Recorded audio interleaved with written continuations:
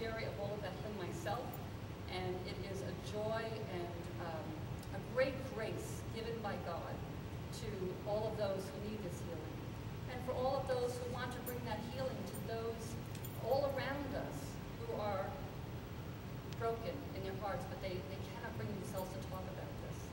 So I'm very grateful to Dr. Joe for revisiting us again, and for, more importantly, for the taping that he's going to be doing tonight. And thank you to Joe Licari for helping us with this. Thank you, Joe. To get him up for that. Joe, if you need any... of God's grace tonight. And I'm going to ask Joe, from right where he's sitting, because Joe does the men's group here twice a month, I'm going to ask him to lead us in a little prayer. And then after he prays, then I'll give it over to you. Please. I'd like to thank you all for coming tonight. This is a blessed night. I hope to give you some information, maybe entertain you a little bit, but most importantly, I hope that we have an opportunity to share how men feel about abortion and what we as a church can do to alleviate suffering that the men and women who participated in abortion are experiencing. You know, if abortion ended today, no more abortions starting today, we'd still have a huge problem on our hands. That problem is basically embodied in the men and women who've been part of the abortion Holocaust. Tonight's topic is about fathers and mothers who suffer in silence the pain of unresolved grief resulting from their participation in an abortion. This has been called forbidden grief because grief after abortion is not expected in our society. Until recently, it wasn't even permitted, let alone encouraged. Those of us who work in post-abortion healing understand that, for many individuals, abortion is an unspoken pain that creates spiritual and relational woundedness. Tonight, I will focus on men, but much of what I have to say can easily be extended to understand the woman's perspective as well.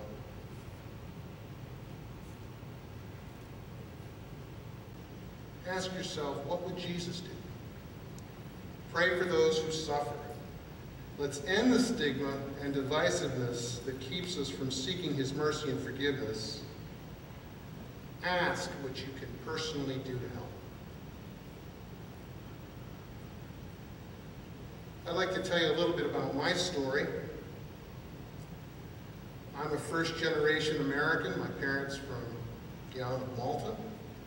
I grew up in this country, was a cradle Catholic, conservative upbringing. I did well in school. I went to college. I started school at the end of the 1970s, which was still kind of a wild time in the disco era. I started college when I was 17 and I wasn't ready. The drinking age was 18. I had a lot of unspent energy. Got started with some of the wrong people, met the wrong girl, had a promiscuous lifestyle, including sex outside of marriage. In 1982, I met a young lady. We started a relationship, and 3 years later, she told me she was pregnant. I really didn't know what to do. I just know I didn't want my parents to know. I offered to marry her. She didn't want to get married. She didn't want to repeat the mistakes of her parents, who had gotten married because they were pregnant with her and subsequently got divorced, and it led to the course of her life. I couldn't bring myself to pay for the procedure. I knew it was the wrong thing to do. I couldn't bring myself to take her to the clinic. My first recollection of the event happened afterwards when I went to the motel where she was recuperating afterwards with her girlfriend. We stayed together another 2 years after that. And when we broke up, I was devastated. I didn't know why. I was in grad school at the time. It cost me dearly at the time in my graduate education. I really couldn't get back to feeling normal again. Well, this is 27 years later. You can see that I've changed. I can tell you that in February of this last year, I went to a Rachel's Vineyard retreat right here in Lids, Florida, close by. And it did a lot to change my perspective because I learned about unresolved grief and recovering from loss. And the interesting thing about loss is you don't just pull out one loss when you grieve. You got lots of losses you can bring out. You can bring out other deaths in the family, problems you've had with your career. Luckily, I had a strong family still, and I didn't have, I had people who I could rely on. Now, besides my personal experience with abortion, I personally suffered those effects of unresolved grief. But with his help and the support of others, I've been dealing with that grief in my life, and for his greater glory, I'm raising my voice up to help point others to do the same. I've never been married, and other than my aborted son, who I named Paul, I've never had any children. I attribute those facts largely to not working through my unresolved grief earlier in life. As a physician, I've delivered a few babies as part of my medical training. I've studied the human body and worked with patients. And while I'm not a therapist, I understand the physiology and some of the psychological aspects of this problem and what men and women who participate in abortion go through. And finally, as a radiologist, I specialize in abdominal imaging, and I've been privileged to work with pregnant women using ultrasound and MRI to help care for them.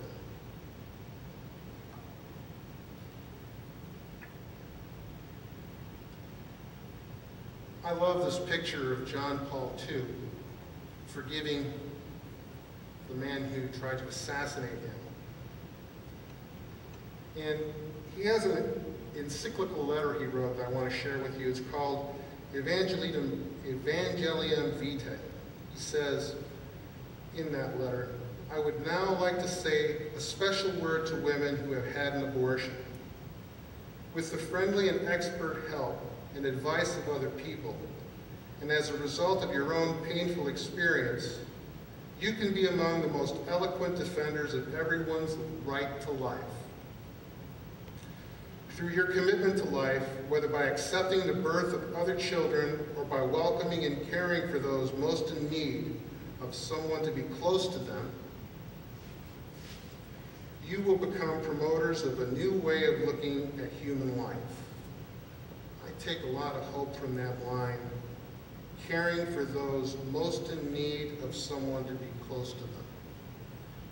That's the reason I want to care for people who are suffering in silence from all of this. And while he addresses this to post-abortive women, I kind of feel like he's talking to me as well.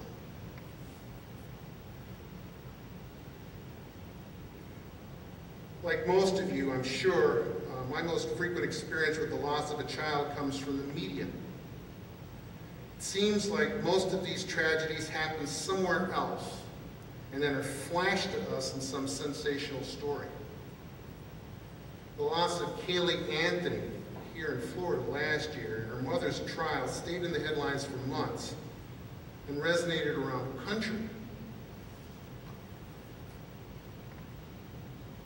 Other stories of loss include multiple children and are burned into our memories. Who can forget the Columbine High School massacre? And that was 13 years ago.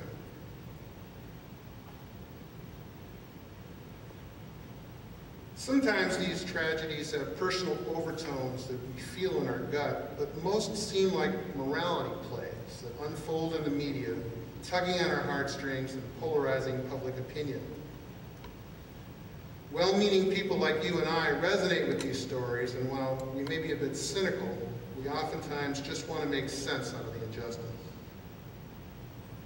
Sometimes the loss of a child drives fathers and mothers to act.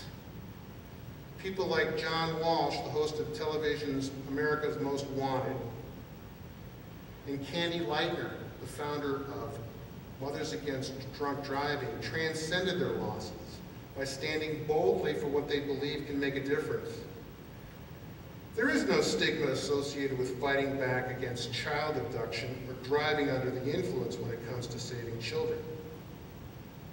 I'm betting that some of you here tonight relate to people like John Walsh and Candy Lightner, and that you believe you can make a difference. Closer to home, most of us probably know a parent who lost a child to disease, or perhaps in some other tragic way. Perhaps you've lost a child yourself, or you know a neighbor who did. Perhaps it was self-inflicted. Those losses are particularly hard for parents and families to deal with because of that same selfless stigma which is associated with suicide. Suicide really is 100% preventable, as is abortion. And our best preventative medicine against it is to promote a culture where we all feel we can speak up and reach out for help and in support.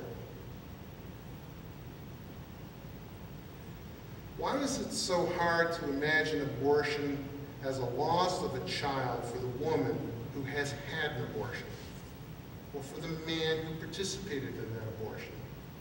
In our society, abortion is legal. It is elective. It's both safe and effective. Yet many of us know a woman who chose to have an abortion. It suffers from unresolved grief after an abortion, sometimes many years later. Perhaps it's because they feel they must remain silent, and perhaps it's because many of us in their communities don't reach out to them often enough with mercy and compassion. Men regret the loss of fatherhood just as many women regret the loss of motherhood. Men are the often forgot about person in an abortion, and that's why I'm trying to reach out to them tonight.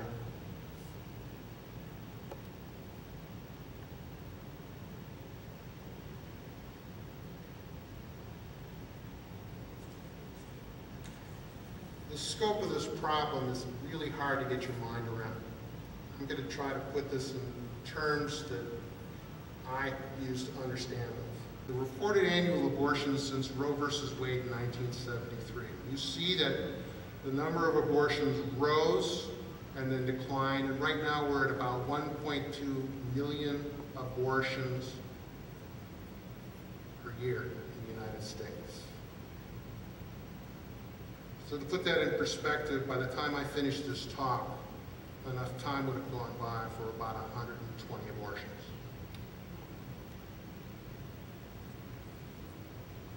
In 2006, 43% of unintended pregnancies ended in abortion. 49% of the 6.7 million pregnancies that occurred in the USA were unintended. And in 2008, the abortion rate was 20 babies out of every 1,000. So let me give you another look at this.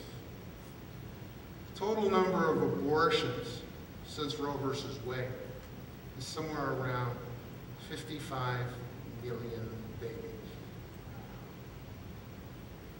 By comparison, the upper limit of the estimate for the total number of civilian deaths due to military activity and crimes against humanity during World War II was about 55 million.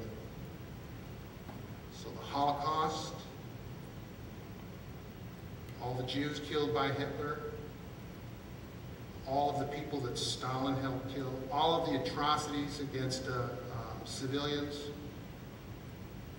If you add up all of those, you're right at about the number of abortions since Roe versus Wade.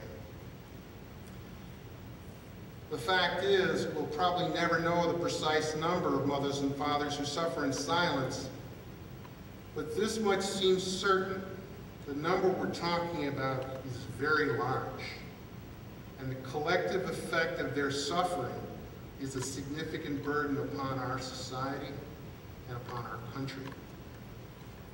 Abortion affects more than just the baby, the mother, and the father. There are grandparents, there are uncles, there are friends, there are aunts, sisters, brothers. It goes throughout the fabric of society. Another telling statistic. I took this from the Planned Parenthood website. 1 in 3 women has had an abortion at some point in her life. Do you know anyone who's had an abortion?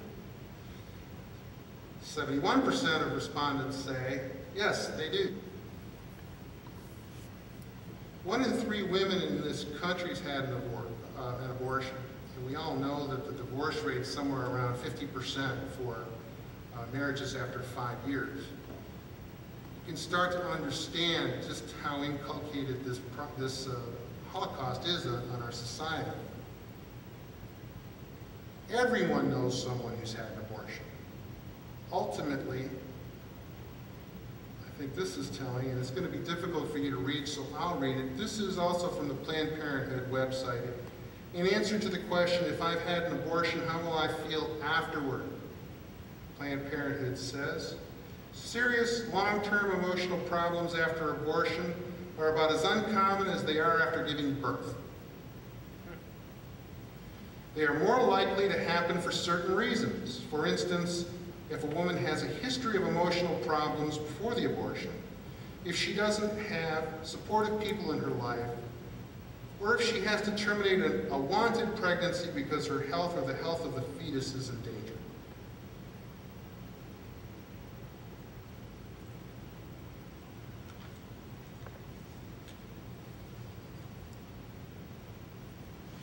Men also experience pregnancy. Hard to believe, but you probably have, particularly those of you who've, been grandparents and parents of yourselves, you probably know some of this stuff. But in some primitive cultures, it's been known that men experience pregnancy symptoms with their wives. It's termed couvad, which is from the French verb couver, which means to hatch or to brood. 20 to 80% of men in Western cultures may experience this as well. Typically, you see minor weight gain, altered hormone levels, morning nausea, and disturbed sleep. But in some men, there are labor pains, postpartum depression, and even nosebleeds. Hormonal shifts are also known to happen in men whose partner is pregnant, and suggests a very profound effect on their behavior. Not surprisingly, testosterone goes down. They become less aggressive, less sexually active. But surprisingly, their estrogen goes up. It's thought to make them more relational. Cortisol goes up, which has an effect to make them alert, like something important is happening. Vasopressin, which is a bonding hormone, it's present during intercourse, is known to go up significantly. It's thought to keep the men in stay and sit mode, protecting the mother. Prolactin, which is the hormone women have to help them let milk down, is known to go up in the man as well. We think it causes men to smile while they're being responsive to his infant. And then lastly, I'll just tell you that surprisingly, in primate apes, we know that there are new brain cells that form in that part of the brain that has to do with decision-making and planning. And these cells remain in their brains until the young become independent. It's thought that something similar might happen in humans. But what are the impacts of abortion on men? Many post-abortive men report depression, sexual dysfunction, and anger. Many of them report guilt and anxiety over the abortion experience. And about a third of them report regretting the decision in the first place. Men compartmentalize their grief and stuff their feelings at a huge emotional and relational cost. I think the women know that better than the men do. Unless they can connect that pain with the symptoms of their unresolved grief to the abortion itself, they're destined to continue to act out in that pain. So if these walls erected to defend ourselves are never safely taken down, they foster defense mechanisms that limit our potential in our relationships. They include workaholism, extramarital affairs, depression, pornography addiction. The final outcome is that abortion creates a relational wound. 65% of relationships end after an abortion. Some continue with dysfunctional dynamics. I can attest to that. Self-punishment or martyrdom, I can attest to that, as a memorial for the baby. Relational wounds corrupt trust, sexual intimacy, and communication, and I personally think that they're a possible factor in some of that marital dysfunction and the divorce that we see in this country.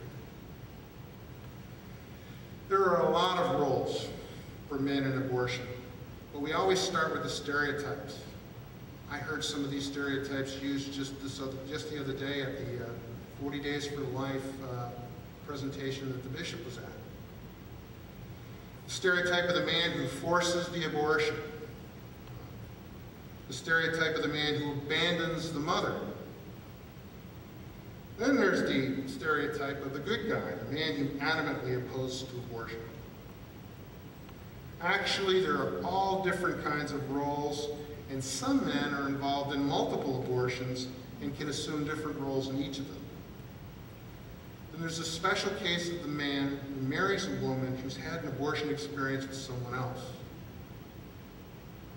I just want you to get a sense for how diverse this problem really is. Now, there's a lot of words in here, and I'm going to take you through this fairly quickly, but what I want you to know is that among the roles for men in abortion, there's those, for instance, who are adamantly opposed all the way to those who are neutral. For the men who are adamantly opposed, there's typically an immediate and overwhelming response. They can have rage, anger, grief, guilt. That rage can explode outward or turn inward. A sense of male impotence because they couldn't protect their child. They may be inclined to make repeated contact with their partner, stalking them. Finally, they may hide in chemical abuse, alcohol abuse, or sexual addictions. What about the fathers who are opposed to the procedure but have not gone to great extremes to prevent it? I put myself in that group. They may also have an immediate reaction. They may experience anger but not full-blown rage. They may experience grief, sadness, and a sense of not being able to protect. They're not as prone to violent reaction for their grief. Then there are the men who first support the abortion and then change their minds, but their partners proceed with the abortion anyways. They hold themselves responsible in a special way due to their change of heart. Seems to happen more within marriages, and it can become a relational issue that interferes with basic trust and obviously interfere with intimate couple relations. Next are the fathers who appear to be neutral on the issue. Whatever the woman chooses, they'll support it. They may be able to not be able to articulate how they actually feel, not surprisingly. They may react like the first two groups of men. They may not feel anything until years later. They may come up to their midlife work. This may come up in their midlife work, a conversion experience in psychotherapy or addiction treatment, and it could come up when they're ready to become fathers.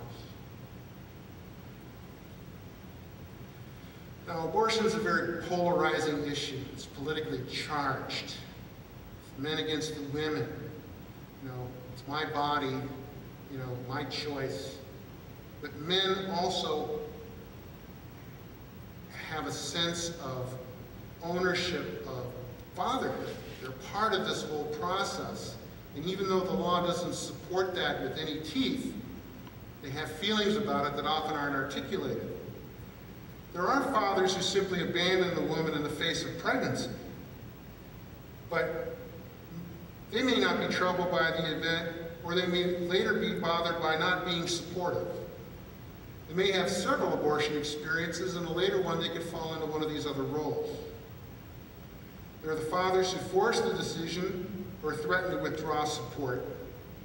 They may have many abortion losses in a lifetime. The relationship may break apart because the women and the men react differently. Women can have an immediate adverse reaction that the man may not be able to understand. And finally, her discomfort might bother him, and so the relationship might dissolve. What about the fathers who were not told about the abortion until after it occurred? I recently met a man like this, and he was devastated. They may react with confusion that their partner did not discuss this matter with them. They may experience many conflicting emotions, question their strength of their relationship, and lack trust. Then there are the fathers who are not certain that abortion has occurred, but recognize the symptoms in a former partner. They wonder if there was a pregnancy that he was responsible for. He's unable to confirm that a pregnancy had occurred. Was I a father or wasn't I? Sometimes these lead to many unanswered questions later in life. Finally, I want to tell you about two special groups: the men who marry women who've had an abortion experience with someone else, and then everyone else.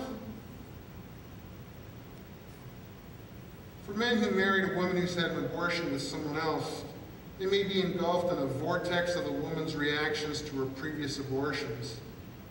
They may have been told about the abortion or not been told. They may be confused by what's happening with his partner and be very concerned about her, but not know what to say. For these men, it's important to be patient, to be compassionate, to help her find her truth, protect her, not be threatened by her healing, and love her unconditionally. And then lastly, these men, other than a sexual partner, could be friends and relatives, brothers of the man or the woman, could be grandparents, any one of these people could have had a role in the decision or facilitated the event. Some may have been aware beforehand, told afterward, or learned about it inadvertently, or a conversation that they heard afterwards. These persons can have many of the same emotions. In the aftermath, I've told you about rage, anger, impotence, loss of masculinity, inability to communicate, chemical use and abuse, risk-taking behaviors. This is terrible.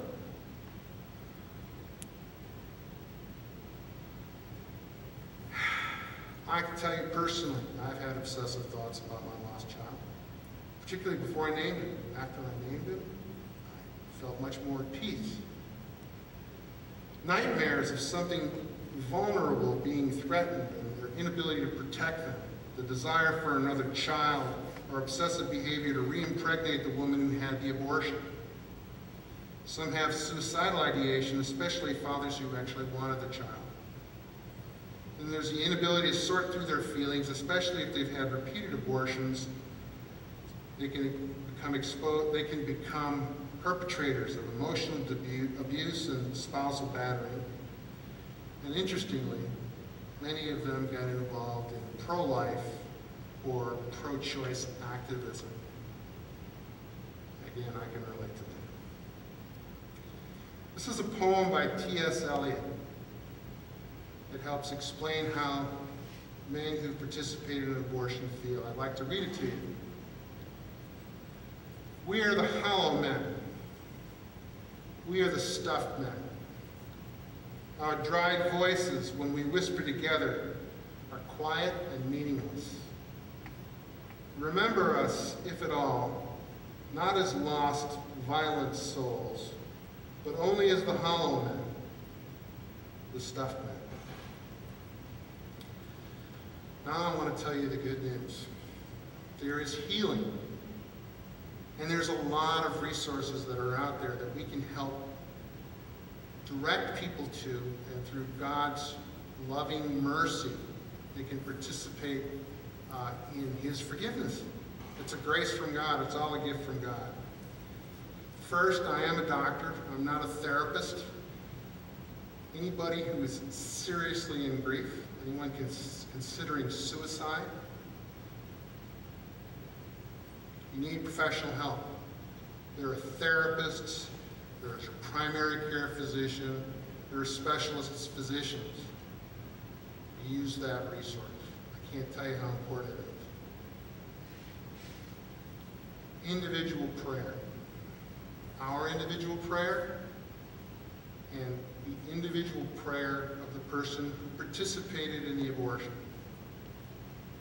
You know, I think it's probably the most important thing in my life because I learned something about humility. The two aspects of both asking for help and accepting help when it's offered. Getting down on your knees is not required. It's helpful.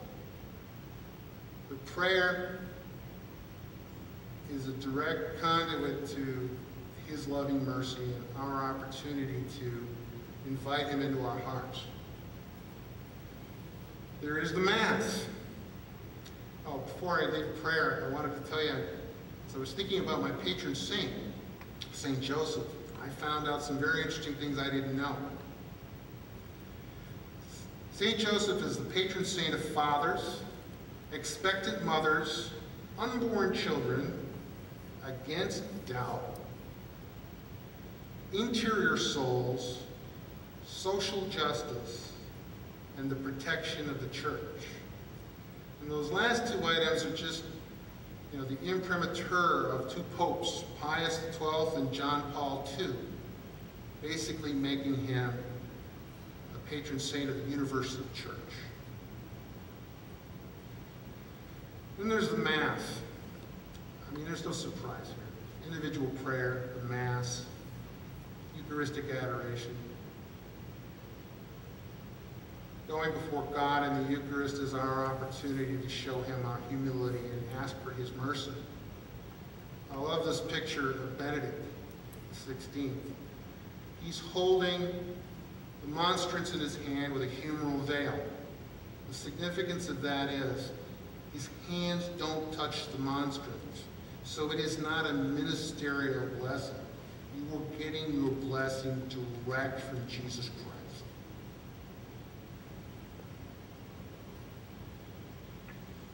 At the level of the parish, you know, we don't do enough to point people to our priests and deacons. They are the frontline resources both through the sacrament of reconciliation and in counsel and spiritual direction. When I get to talking about Project Rachel, one of the things I'll say is we have referrals to priests who have some more experience with this than others. So if you have any doubts about a particular priest, there are priests who are very experienced with this. I mentioned the sacrament of reconciliation. And then lastly, I'd like to point us to our Respect Life ministers. Remember I said earlier, some of these men and women end up becoming pro-choice or pro-life activists. Let's make them pro-life activists. Let's get them involved in the Respect Life ministry. Invite them. The problem is identifying them in the first place. We all know that. And I love this picture of Mother Teresa because she ultimately is the, best Respect Life minister I've ever thought of. Let me tell you about some diocesan resources. It's a little difficult, with some of the names, but I'll make it clear. So there's Project Rachel. Project Rachel is a national organization. And then there's Project Rachel here in the Diocese of Saint Petersburg. Project Rachel lives under Catholic Charities. One of the primary interventions that they have is called Rachel's Vineyard. That's a retreat. But there are other resources that are also available. So there are programs of reconciliation and healing. They can provide referral to a priest. They have something called the Heart Program, for which you need special training if you're going to volunteer to facilitate the heart. It's called Healing the Effects of Abortion-Related Trauma. The plan is to is to deploy volunteers to each of the county crisis pregnancy centers, where men and women groups, less than 5 or 6, can come together over 8 weeks and do a program very similar to the Project Rachel ministry, the Rachel's Vineyard ministry, but they can spread it out over a longer period of time, and they can do it locally. And then lastly, there are Rachel's Vineyard retreats. Well, what are these retreats that I talk about? They're very grace-filled opportunities to bathe yourself in the mercy of God. They take place up at the Bethany Center in Lutz. They're offered 4 times a year in English or Spanish. Typically they last from Friday evening to Sunday afternoon. There are 10 to 12 women and men. There's a team of facilitators, including a counselor and a priest. It's a very safe place to renew, rebuild, and redeem hearts broken by abortion. And there's the website, rachelsvineyard.org. A little more about Rachel's Vineyard retreats. I love this picture. This is a picture of the crucifix of Christ with a backdrop of the church at night looking up at the moon. This is that same crucifix in the daytime overlooking a small lake. Where does the name Rachel's Vineyard comes from? It comes from a scripture verse in Jeremiah. In Ramah is heard the sound of moaning, of bitter weeping. Rachel mourns her children. She refuses to be consoled because her children are no more. Thus says the Lord, cease your cries of mourning. Wipe the tears from your eyes. The sorrow you have shown shall have its reward. There is hope for your future. In the course of the retreat, we all have an opportunity to tell our story to one another. Many, perhaps for the first time, have an opportunity to name the child. I can't tell you how important that is. Jesus calls us by name. He knew us all before we were in the womb. I like to think that my child leaps with joy that he has a name and that I can address him by name. I have an opportunity to write a letter to the child. It's a very emotional experience. You have a chance to actually reach into yourself and outward to your child so that you can feel that harmony that comes from being a parent. We use a lot of scripture and ritual-based inner healing. There's an opportunity for Eucharistic adoration. There's the sacrament of reconciliation. Everybody gets a good scrubbing. You have an opportunity to memorialize the child, and then there's Mass. So the image I'm showing you here, there's several small candles floating in a bowl of water. And they each symbolize a child, the word child. And it's very spiritual when you have an opportunity to put your candle in that small bowl.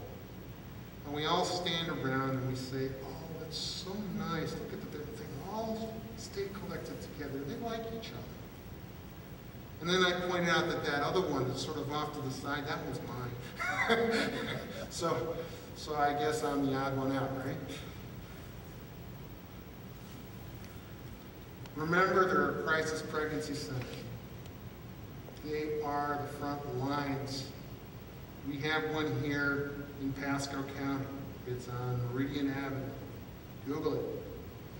We send people there. They see thousands of people. Okay? It is a resource for all of us. Finally, I want to leave you with a couple of online resources. It's a little confusing. If you want to find Project Rachel, you have to go to Catholic Charities, CC, Dioceses of Saint Petersburg.org. Don't worry about that. If you just remember Hope After Abortion, you can find a Rachel's Vineyard coordinator anywhere in the country. Call the number at the website. They'll hook you up with someone, even if you're out of town. And lastly, there's rachelsvineyard.org, and I highly recommend these two books. One written specifically for men is called Redeeming a Father's Heart. It's written by Kevin Burke. And this is a husband-wife team. Teresa Burke wrote Forbidden Grief. She started Rachel's Vineyard Ministry. Both are excellent resources.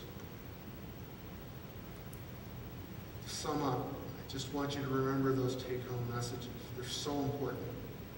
If you participated in abortion and feel like you're suffering from unresolved grief, one of those roles, you're not alone. There are ways to get help. Get help. If you know someone who may be suffering in silence, help them get help. Whether you participated in an abortion or not, try to put yourself in the position of those who have unresolved grief. What would Jesus do? Pray for those who suffer. Help them. Let's end the stigma of not being able to talk about it because so-and-so might find out, or because everybody's going to think I'm a bad person. We need to seek His mercy and forgiveness. Ask what you can personally do.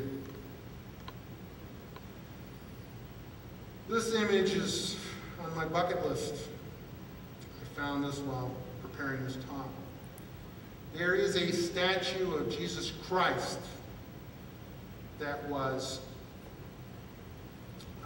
dedicated by John Paul II in 1990 when he made a pastoral visit to my parents' homeland, the island of Malta. The Apostle Paul was shipwrecked off the island of Malta about 62 AD. And at that location where he was shipwrecked, the Pope dedicated this statue. It's called Christu il Bahar, which means Christ of the Sea. You can see there's been a lot of growth on him over the years. I'm going to dive on that, and I'm going to take the heart of my son, Paul, with me. Parting thoughts. You know, Fulton Sheen said, the Catholic Church is a hospital for sinners, not a hotel for saints.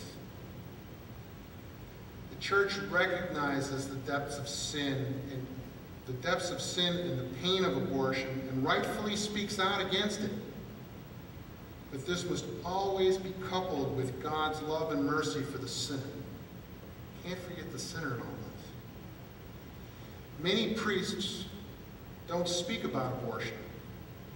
They don't speak about it from the pulpit because they fear hurting the feelings of someone in the pew experiencing unresolved grief. Every abortion is unique. I can attest to that. Every person brings unique qualities to it. So it's very difficult to stand in front of a room full of people and do no harm while you're trying to do some good. But we have to remember that the priest's doing so, speaking out with compassion, with mercy, is an important thing, because in so doing, he may be the first step towards that person's healing if we but trust in God's grace when speaking the truth to His children.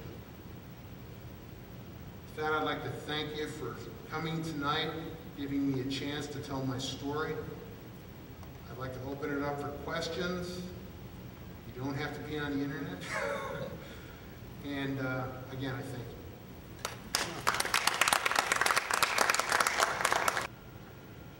you. Okay? Most of us do. I'm telling you, the rest of you who haven't raised your hands, you probably do, you just don't know. I mean, I'm virtually sure of it. I've heard statistics, you know, that 1 in 3. How about 1 in 8 in the pews at church? You know, I mean, there's 8 people in a row here for sure. 1 in every row. It's interesting, we don't know the names of the people you sit in a row at church with, so it's not surprising. Now, everybody comes at this with a different set of circumstances. Some people, have no guilt. They've, found peace in the Lord. Some people have unresolved grief. I like to think that someone like Mother Teresa would be out looking for all of those people who are suffering so that she could find what she could do to help them. And that's why I think of her like a respect-like minister. It's important to pray. It's important to engage people. It's important to look people in the eye so that if there is that opportunity, we can let the Spirit flow and let His mercy find, its resting place. Any last thoughts or comments? I don't want to keep all you here.